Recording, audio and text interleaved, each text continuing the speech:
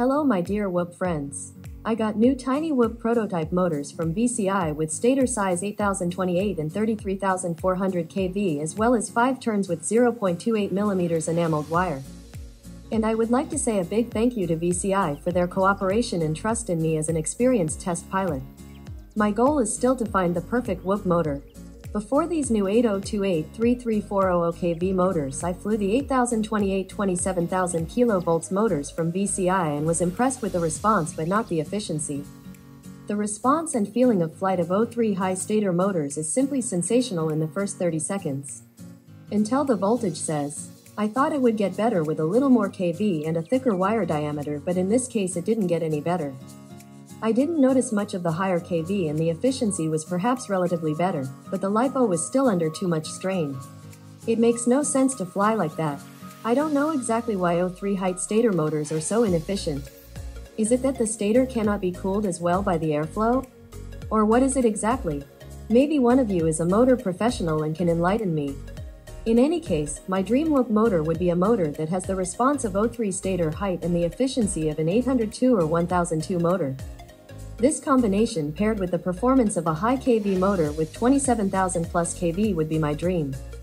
I will definitely pass on my feedback in VCI and will ask if it is somehow possible to increase the efficiency of 803 motors. If it is not possible, RC InPower 802-27000 kV and RC InPower 1002-2200 kV will remain the undisputed kings. In the first part of this video, I'll show you a few more shots from the test flights with these engines. And in the second part of this video, you can see how I dismantled this engine for those who are interested. I was surprised at how good the turns were with the 0.28mm thick enameled wire. I will definitely continue my research and hope that there will be the perfect Whoop motor at some point. Until then, I wish you many happy flights. Remember, practice makes the most.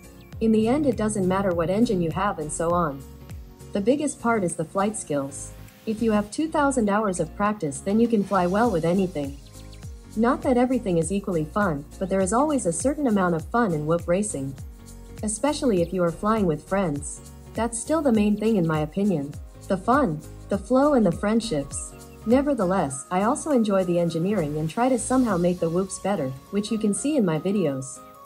If you are looking for something specific, then go to my channel and use the search function within my channel. And check out the playlists I carefully made for each topic. I know it takes a bit of work, but you'll see it's worth it. I've made a video about almost everything. Happy flying my friends. I hope I can find a good thumbnail for my LOS flight tutorial this week. Then I can finally publish it.